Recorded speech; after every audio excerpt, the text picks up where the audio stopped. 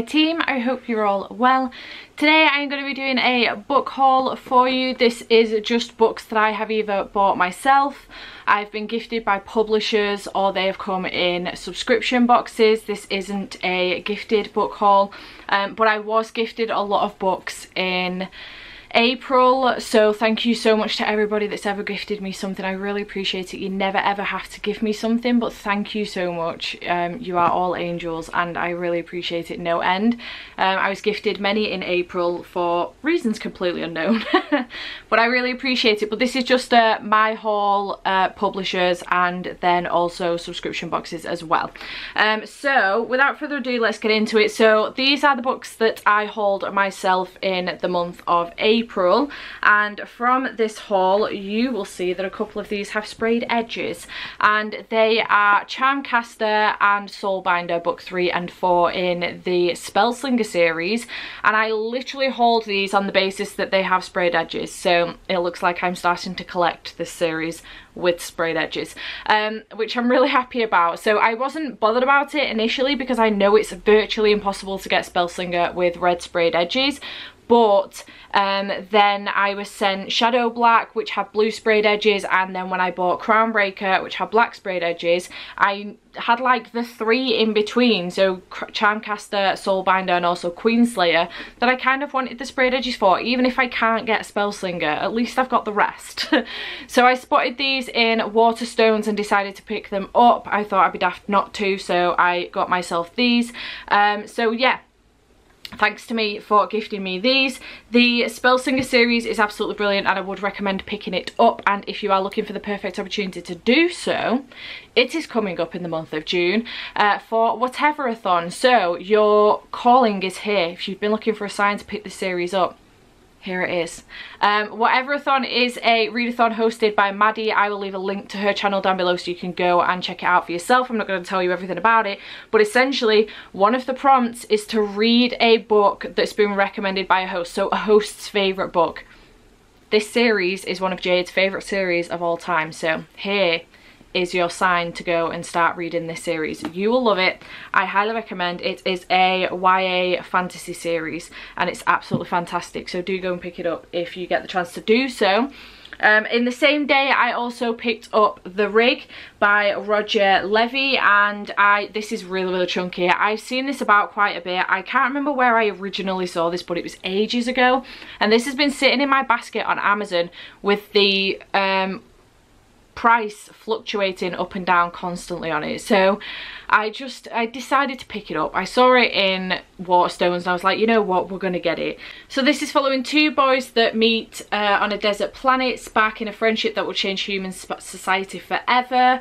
On the windswept world of Bleak, a string of murders leads a writer to a story with unbelievable ramifications. One man survives the vicious attack but is left with a morbid fascination with death, the perfect candidate for the perilous job of working on a rig. Welcome to the system. Here the concept of a god has been abandoned and a new faith pervades. Afterlife, a social media platform that allows subscribers a chance at resurrection, based on the votes of other users. So many lives forever interlinked and one structure at the centre of it all. The Rig. It sounds really good and I'm really interested in this one, so yeah, glad I got the chance to pick this one up. And then also in that same day haul I picked up The Grey Bastards by Jonathan French. Fairly certain it's Cody that I've gotten this recommendation from, so I decided to pick this one up. This is following Jackal, who's proud to be a Grey Bastard, member of a sworn brotherhood of half-orcs. Unloved and unwanted in civilised society, the bastards eke out a half-life in the desolate no-man's land called the Lots, protecting frail and noble human civilization from invading bands of vicious full-blooded orcs. But on the heel of the ultimate betrayal, Jackal will start to question where his true loyalties lie. It sounds really interesting and I am living for this cover as well. So Cody, if it was you that recommended this, thank you. If it wasn't, my apologies, and maybe you might like this one. I don't know. But yeah, I'm looking forward to that one. Then I got myself Starfish by Akemi Dawn Bowman, and I've heard incredible things about this one. I know that Chloe from Books with Chloe did like a challenge once where she was it random number generator or something, and essentially just picked a book at random and read it, and this was one of the books, and it's become like one of her new favourite books of all time. So I've heard great things about this one, and I'm really looking forward to picking this up at some point. I do have a video planned, hopefully with this in mind, which is why I decided to take the plunge and get it, because these aren't cheap. They're not easy to get hold of in the UK anymore. So this is following Kiko, and she has always had hard time saying exactly what she's thinking. With a mother who makes her feel unremarkable and a half Japanese heritage she doesn't quite understand, Kiko prefers to keep her head down, certain that once she makes it into her dream art school, Prism, her real life will begin. But then Kiko doesn't get into Prism. At the same time, her abusive uncle moves back in with her family. So when she receives an invitation from a childhood friend to leave her small town and tour art schools on the west coast, Kiko jumps at the opportunity in spite of the anxieties and fears that attempt to hold her back. And now that she's finally free to be her own person outside the constricting walls of her home life, Kiko learns life-changing truths about herself, her past, and how to be brave. I'm really looking forward to this one. It sounds so good, and I've heard nothing but good things about this one. Then I got myself Sight Witch by Susan Dennard, which is book 2.5 in the Witchlands series, which we're currently reading at the moment with buddy read with Jade. So I will leave a link to Jade's channel down below if you want to know more about that. We're reading the Witchlands series, and in the month of May, this is the book that we're reading actually, with a live show at the beginning of June, and it is a novella, and I'm really loving this series so far. It's really good. We're following two girls called Safi and Azult, and basically they are different types of witches, and they are on, basically they're being chased by people, and things kind of ensue. It's very hard to explain what's going on, because half the time I don't fucking know what's going on, but it's really good, and I do highly recommend picking it up if you want to do so.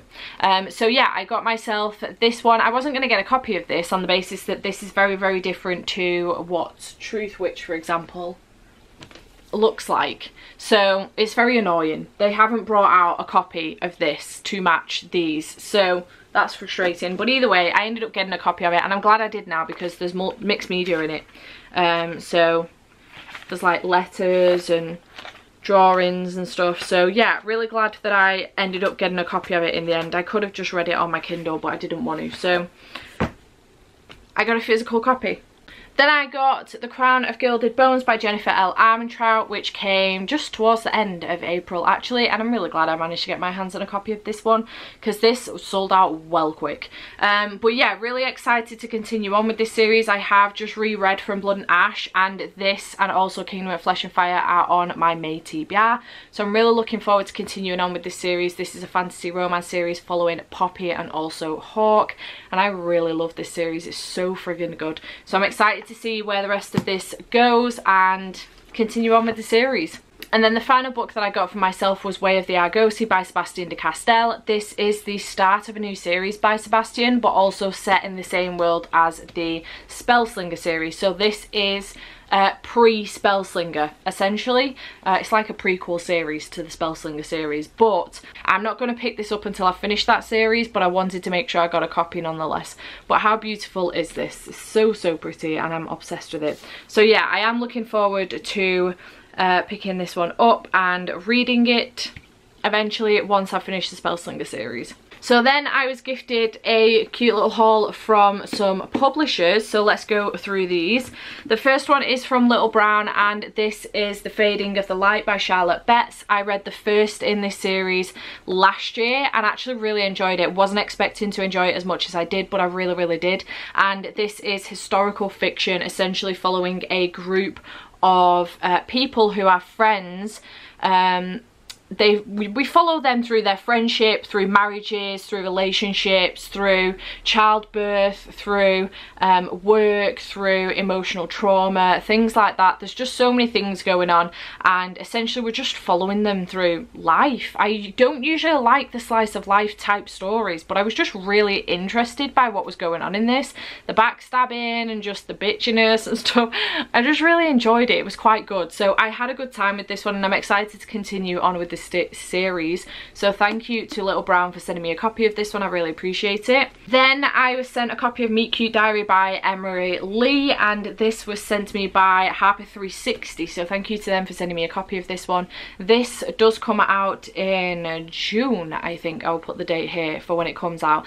But I'm really looking forward to this one. This is a fresh Own Voices rom-com about a transgender teen's first real love. It's a must-read for fans of Becky Albertalli, Aidan Thomas and Christina Forrest. I haven't read from Becky Albertalli or Christina Forrest, but I have read from Aidan Thomas, and I'm really looking forward to this one. I think it's going to be really, really good, and it has got little bits of mixed media in here as well, so I am hyped. It looks really cute, and I can't wait to pick this one up. Then from Faber and Faber, I was sent Felix Ever After by Case and Calendar. I have read this one because I am on the Instagram tour for this one, and I cannot wait to review it. But how beautiful are these sprayed edges? So thank you so much, Faber and Faber, for sending me this one. I did give this one 4 stars in the end. I really, really enjoyed it. It was so, so good. This is following Felix, who's never been in love. He's black, queer and transgender, and he's just trying to make his way through his life. He's questioning college, he's questioning, you know, what to do after he's finished school with college. He's questioning love, he's questioning relationships, he's questioning things with his dad. And all of these things are coming up, and basically we are just following him on this journey of trying to essentially find himself, and also where he fits in with his life as well, and what he wants to do with it going forward. It was really, really good. I think it dealt with a lot of different things and a lot of different topics, and I just really, really enjoyed this one, so I do highly recommend it. I gave it 4 out of 5 stars. And then finally I was sent In the Ravenous Dark by Hodder, so thank you to them for sending me a copy of this one. Again, I am on the tour for this one with Pride Book Tours, which is the same people that I did Felix Ever After through, and so far I am partway through this. I am 189 pages in, and so far I am really, really enjoying this one. It's following Rovan, who lives in a place called Thanopolis, in which magic is very closely watched and it's very rare. So if you have magic, you tend to be assigned an undead spirit, and you are watched with what you are doing, etc. The undead spirit can then control you body and mind. Rovan's dad was killed when she was younger, protecting her secret that she has magic, and essentially she's gone on through life then for several years getting by and nobody's ever noticed. However, one day she makes a massive boo-boo and she ends up exposing herself. She gets taken to the royal palace against her will, and she is assigned an undead spirit who is Avrilos, and she just doesn't think that she can trust him. She's not happy about the fact that she's constantly being watched now. But now she has 2 people that she's unsure if she can trust, but she's hoping that they will help her escape. She's got Lydia, who is a princess, and she's got Avrilos, who is the undead spirit that's been assigned to her. However, together they uncover a secret that could essentially destroy both the living and undead worlds of Thanopolis, and she wants to try and bring an uprising and try and stop this, whatever it is, from happening, or, you know, prevent whatever the secret is from happening. So I'm really enjoying this so far. It's really good. Really loving the characters in here. The dynamics are really great, and I'm really enjoying the writing style as well. It is queer, obviously, because I am reading it for Pride Book Tour, but it's fantastic and I do highly recommend it, so do check this one out. And then finally we have some book box books. So from Tales by Mail in April, which is a bi-monthly book club, a middle grade book club, we got 3 books from them. The first one was Melt by Elle Fountain, and this is an urgent story of adventure and survival in a warming climate from the multi-award winning author of Boy 84 and Lost. I haven't read anything by this author before, but this sounds really, really fascinating, and I'm really looking forward to picking this one up. It's not very long, but it is a middle grade and I cannot wait to pick it up, so I'm looking forward to that one. Then along the same lines we got Hope Jones Saves the World by Josh Lacey, and again this one is following global warming and stuff, but in a different kind of light. Giving up plastic is really hard. There's so much everywhere, in the supermarket, my classroom, our bathroom, and grown-ups don't seem to care. Luckily I have my friend Harry to help me. It just sounds really, really cute, and I hadn't realised there were illustrations in here as well, so I'm looking forward to picking this one up at some point as well.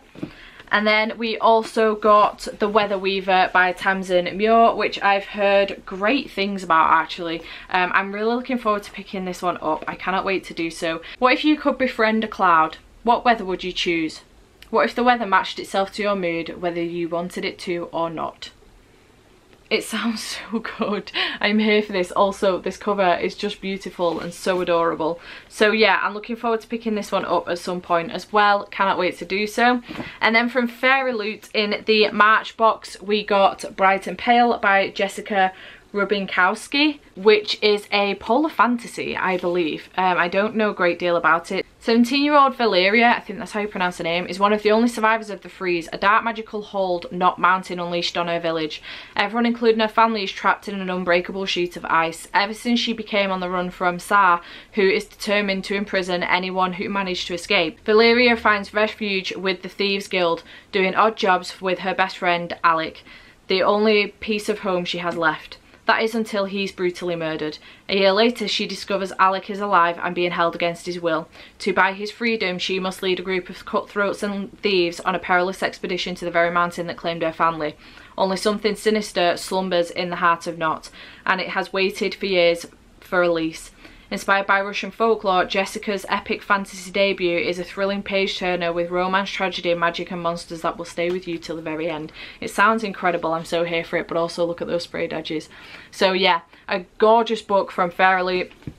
And then the final book on this list is also a Fairy Loot one, and it is April's book, and that is The Prison Healer. And this one sounds fantastic. Also, I am living for these sprayed edges, so beautiful.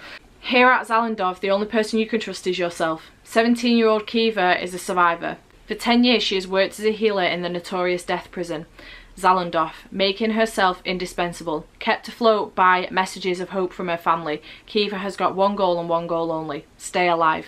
Then one day, the infamous Rebel Queen arrives at the prison on death's door, and Kiva receives a message: don't let her die, we are coming. The Queen is sentenced to the trial by ordeal, a series of elemental challenges against the torments of air, fire, water and earth, assigned to only the most dangerous of criminals. Aware the sickly Queen has little chance of making it through the trials alive, Kiva volunteers to take her place. If she succeeds, both she and the Queen will be granted their freedom. But no one has ever survived, and with an incurable plague sweeping Zalendov, a mysterious new inmate fighting for Kiva's heart, and a prison rebellion brewing, Kiva can't escape the terrible feeling that her trials have only just begun. It sounds so good. I am here for it. Also, just wanted to mention, how beautiful is this? I did do an unboxing of this, so if you want to see a full unboxing and see my actual real life reaction to opening this book, I will link it here if you want to check that out.